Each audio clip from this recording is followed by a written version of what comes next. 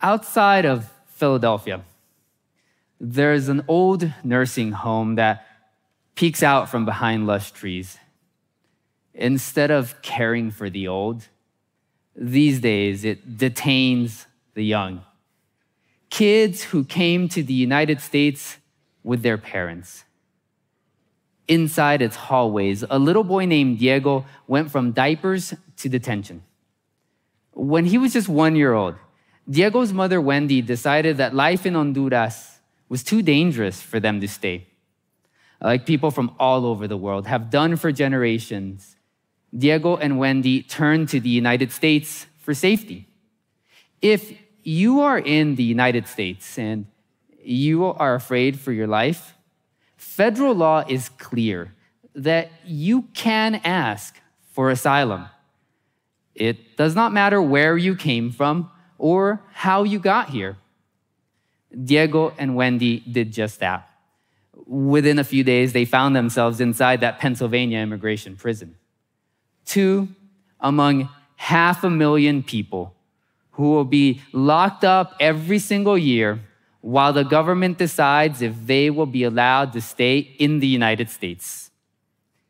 Instead of a fair match between a prosecutor and a defense attorney, imprisoned migrants usually walk into court alone. It's a high-stakes legal battle that they are forced to fight with their hands tied behind their backs. As the courts deliberate, the days pass. From your community to mine, today someone is locked up who has not been accused of any crime. Often, they haven't seen a judge or even a lawyer. And yet, in most immigration prisons that I have visited as a lawyer or a researcher, the steel doors close shut with the clank of confinement. For the sake of votes, politicians claim people like Diego and Wendy are dangerous or dishonest. For the sake of profits, private corporations run prisons to house them. It seems unimaginable today, but we haven't always locked up migrants who are waiting for the government to decide their fate. At one time, the United States stood on the verge of abolishing immigration prisons. This was the sign of an enlightened civilization, the Supreme Court wrote in 1958. We were so close. But politics and profits pushed us in the opposite direction. With the support of Republicans and Democrats, today we lock up men, we lock up women, and we lock up children. But in our past, I see hope for the future. We can take clear steps toward abolishing immigration prisons. Most people think of Ellis Island as the place that welcomed generations of newcomers to the United States. It did that. But it was also an immigration prison with an ironic view of the Statue of Liberty. By the 1950s, the Ellis Island facility needed to be repaired, replaced, or discarded.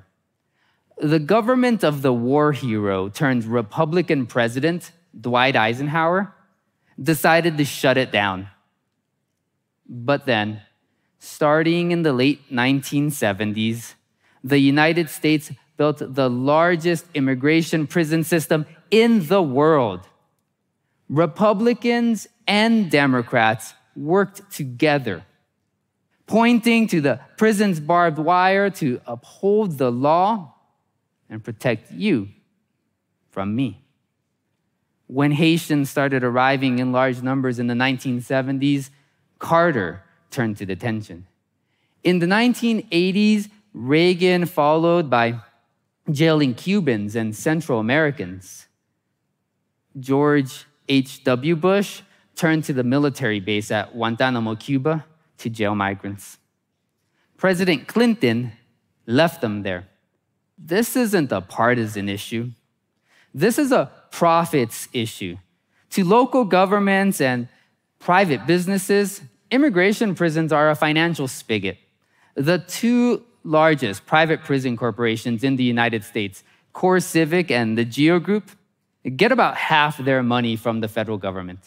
With that, they hire people in out-of-the-way locations where decent-paying jobs are hard to come by.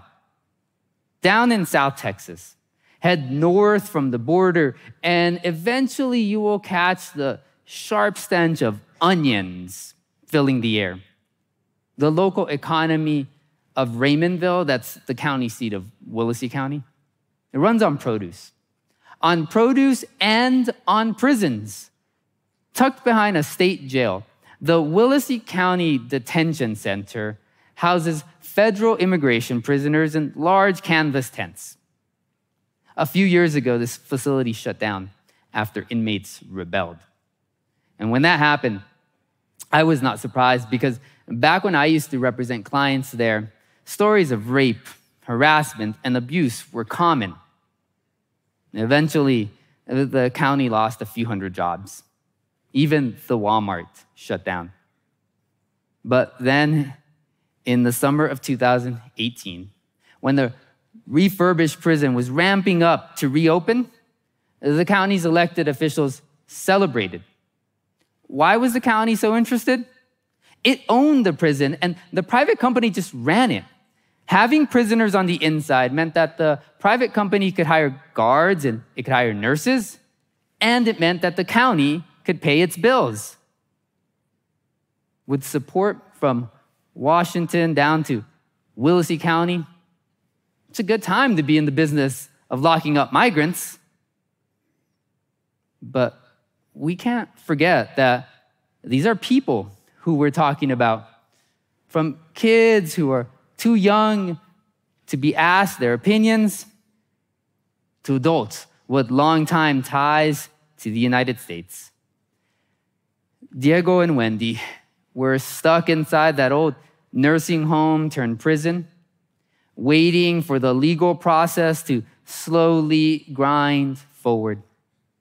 Just one when he arrived. Diego was 3 by the time he got out. Eventually, he won his legal case to stay in the United States, but not before 650 nights passed. And yet, others are not so lucky. Kamyar Samimi had a green card and 40 years in the United States when one day ICE showed up at his door and took him down to a private prison in suburban Denver.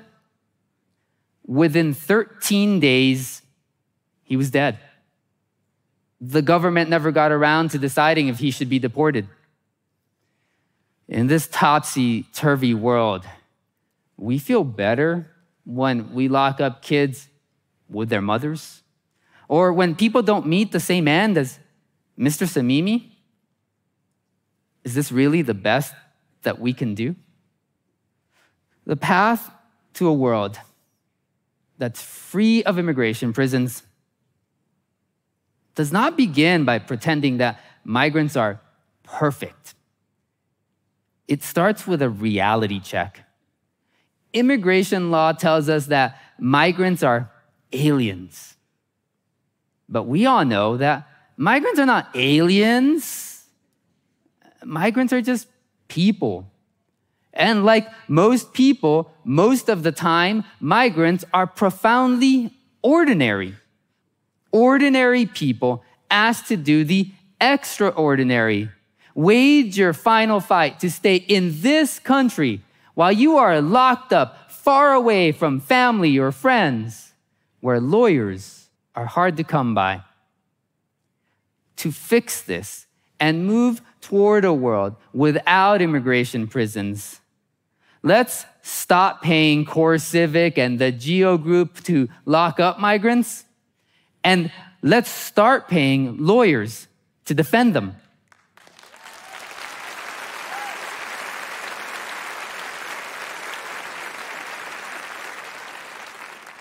Having a lawyer just means that the courts are more likely to reach a fair and a just conclusion. And when it comes to important legal questions, let's be honest, what's more American than a fight between lawyers? And we've done this in the past. The government has run several pilot projects. Every time, support has proven enough to get migrants out of prison, to keep them on top of their court dates and away from trouble. But we've never let these projects grow. Politics and profits have always stamped out the promise of freedom. We can lock up migrants, but we don't have to. Instead of hoping that barbed wire and steel doors will guide us out of the labyrinth of immigration law, we could invest in justice. We could make sure that every migrant has a fair chance of putting their best legal case forward. Because immigration prisons don't get us out of a problem. Immigration prisons are the problem.